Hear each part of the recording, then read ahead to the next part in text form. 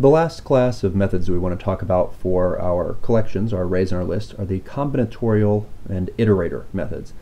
Now these are grouped together because the single feature they have in common is they all return something called an iterator.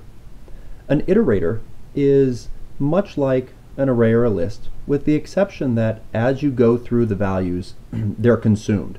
And the advantage here is that you can keep things that would potentially be very large.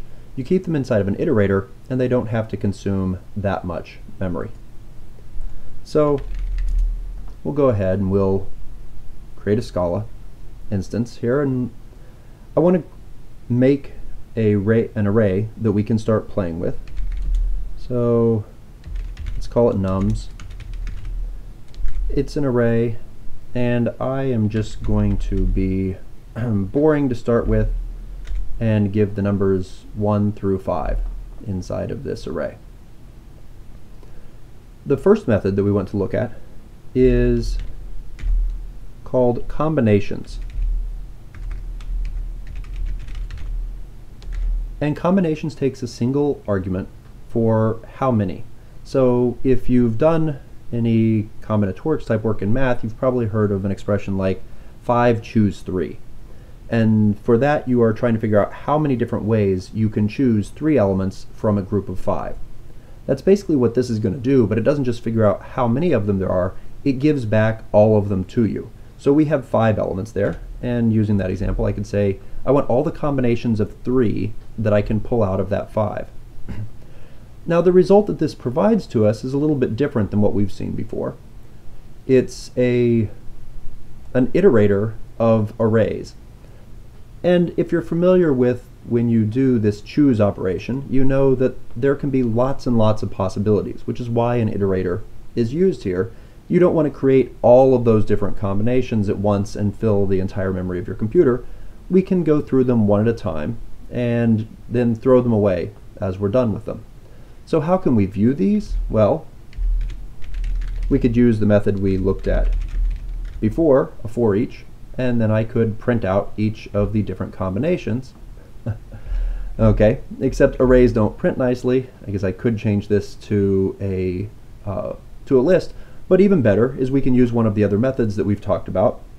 And so we'll print line out a dot mk string with a comma. And I have 3 open parentheses, so I need 3 closed parentheses. And there we go. So we had 1, 2, 3, 4, 5. One way to choose 3 is 1, 2, 3, 1, 2, 4, 1, 2, 5, 1, 3, 4, 1, 3, 5, etc. And so this gives us back an iterator that allows us to see every single possibility. We had an iterator up here called res0. We can recall that. If you wanted to go through these more programmatically one at a time, it turns out that iterators have a next method, and so I can repeatedly call next on my iterator and get through all the values. When I get to the last one, there won't be another one, and you can ask the collection if it has next, and if it does, then you can get one. At a certain point here I'll run out though, so then when I call has next it says false, and I really shouldn't call next again. So combinations is one of these methods that gives us back an iterator. Another one is called grouped. So to demonstrate grouped, I probably want something that's a little bit larger. So we're going to use tabulate, and I'm going to make 15 elements. And to keep it simple, I will just use each element is its own index. Grouped, let's group them in 3s. For each, we're going to need this print line that we had up here. Open parentheses, boom. Okay, so grouped by 3s gave us 0, 1, 2, 3, 4, 5, 6, 7, 8. So we got an iterator. Once again, if I hadn't done the for each in the print, you wouldn't see all of this. It would just say non-empty iterator. And each of the elements in this iterator is a grouping of 3 values from the array. It happened that our array was a multiple of 3. What if we do a grouping that's not a multiple? well, then the first ones are full, so we get 4, 4, and 4, and then the last one gets however many's left over at the end. So that's what grouped does for us. The inits array, or the inits method, returns a iterator again, and the iterator that it returns is all of the initial calls that you would get if you were to go through the collection. Now remember that inits, the init call, so if I do nums.init, init gives you everything but the last element. So this iterator winds up giving you the whole thing, followed by everything but the last one, followed by everything but the last two, the last three, etc., until you get all the way down to one element, and then 0 elements. Okay. A close relative of combinations is permutations, and this is part of the reason why we kept nums so small. Instead of calling inits, let's call permutations. And so this is going to give us, if you don't remember what a permutation is a different ordering of the same elements. This is going to give us every possible reordering of our 5 values. Now this prints out quite a bit of stuff. If you don't remember, the number of permutations grows as the size factorial.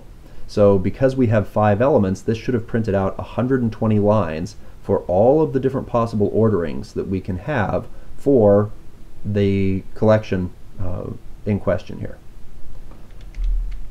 Another method, and in some ways this one is similar to grouped, is called sliding. And sliding takes an argument, and so I'll do a sliding of 3. And what this does is, remember, grouped would have given us the first 3 followed by, and because nums only has 5 elements in it, it would have given us just the next 2. But sliding advances 1 element at a time and gives you groups of 3s, but each one has an overlap. So 1, 2, 3, and then we get the 2 and the 3 again, and the 4, and then the 3 and the 4 again, and the 5. And so you can kind of picture it as it's like a little frame that slides down through the collection.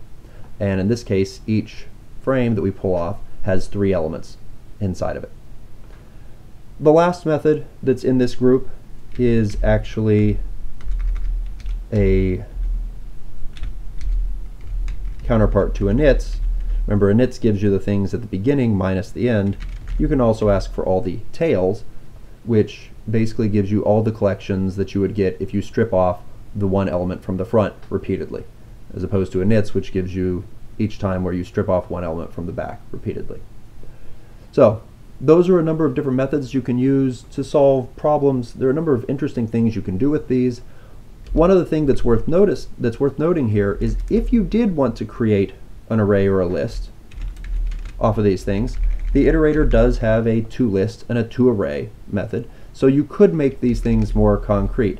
You just have to be careful because, for example, if we did permutations .toArray, if I have very many elements in this array, we're going to consume a whole heck of a lot of memory in doing so. So I would not want to do that on that longer list that I made that had 15 values in it, because 15 factorial is more than the amount of memory that I have in this computer. So that covers the combinatorial / iterator methods, and hopefully you can think about how you would use these for certain types of problems. In particular, combinations and permutations give you the ability to approach a number of different problems that you at this point would have a hard time doing without them.